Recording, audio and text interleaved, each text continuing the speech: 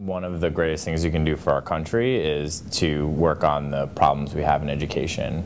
I think that we have a really great country, we have a lot of great people, and at the end of the day, training people, educating them, and helping people find what they're best at is going to make our country stronger.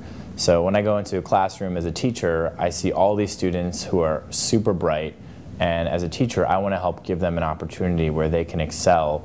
And not just, obviously they'll be helping themselves, but also help our country. The more people we have that are well trained, that are smart, that are educated, that can think about the problems we have and help us problem solve, the better. We all know times have been very tough with the economy, and in a way our country is changing in terms of how the economy is structured.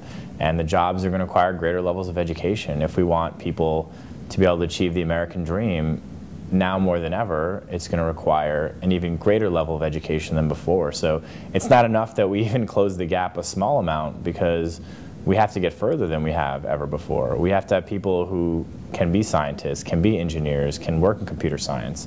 And that's going to have to start with a really great foundational education. And right now, unfortunately, where you're born has a huge impact on that level of education. I know we're losing future Steve Jobses and future people who could take our country to amazing places because they're maybe not going to have the opportunity to see those skills developed.